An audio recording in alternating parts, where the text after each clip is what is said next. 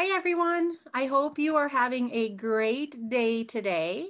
Today, I thought we would read a book, and the book that I wanted to read for us is called Manners Are Important for You and Me. It's written by Todd Snow and illustrated by Carrie Hartman. We've been talking about manners a lot in our lessons, so I thought this was a great one for us to read. On the first page here, it says, manners are important for you and me. Why are manners important? Read on and see. We've talked a lot about that, haven't we? Let's see if they have some of the same examples that we've had. Manners show we have respect for people and things. Manners help us be polite with the kindness they bring. Manners let others know how we want to be treated. Manners make the world a happier place to be greeted. When there's something that you want, it's best to say please. But do you know what to say right after you sneeze? Try not to let that sneeze fly out off like a breeze. Quick, bend your head and aim for your sleeve. Down here it says we're supposed to say, excuse me, after you sneeze. Did you get that right when they asked? I bet you did. You guys are awesome. When you get a present from your family or friend, say thank you and write a note to send. If you make a mistake and want to put things right, say I'm sorry and mean it. That's being polite. People speak many languages depending on where they're from. English, Spanish, Danish, Greek, and Japanese are some. You can use two kinds of voices. Do you wonder what they are?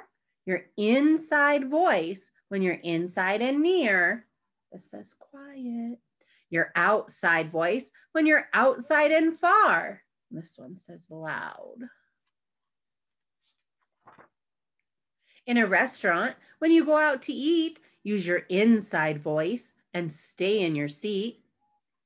What goes in your lap? Not a toy, game, or a ball? Hint, it's something to catch any food that might fall. You're right, it says a napkin goes in your lap. Take small bites and close your mouth when you chew. Say please if you want something, then thank you. Before you say anything, swallow your food. Showing others what's in your mouth is rude. I don't want to see it in your mouth. I bet your friends don't either. Neither does your family. When you see someone you know, smile and say hello. Ask, how are you? To let your caring show. That's a good way to meet and make friends too. Then learn more about them by asking, what's new? When you phone a friend to come over to play, manners can help you know what to say. Instead of just blurting, can I talk to Luke? Say, hi, this is, put your name in there. May I please speak to Luke? I bet your friend's family would like that. If you want to play with something different and new, ask first if it doesn't belong to you. When you're with new friends you're trying to make, remember that it's not polite to just take. Do you know how to shake hands? Hold, don't crush. If the person says, ow, you're squeezing too much.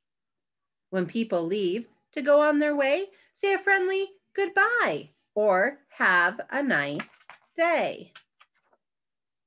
It's great to talk with friends about all kinds of things like stories, plans, and happy memories. But it's not too polite to whisper when others are near. They might feel left out, sad, or mad if they can't hear. When others are speaking, wait till they're through. Jumping in is interrupting, and it's not polite to do. What if someone interrupts you, even in fun? Say, excuse me, I was speaking and I wasn't quite done. But can we interrupt if it's an emergency? Yeah, I think an emergency is an okay time to interrupt someone. When you play tag or soccer or any kind of game, it's fun to be the winner and enjoy your fame. But good sports are kind to those who lose too. Saying nice job or good game is the polite thing to do. Now, share your good manners with everyone you know. Don't be shy or hide them. Let your manners show. When we all use good manners, this is what we'll see: a world that's gentle, polite, and kind, and a better place to be.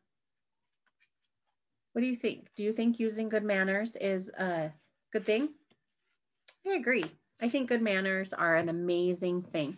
I'm glad you got to hear our story today. Have a good rest of your day and make sure that you are still using your good manners all the time. See you soon. Bye.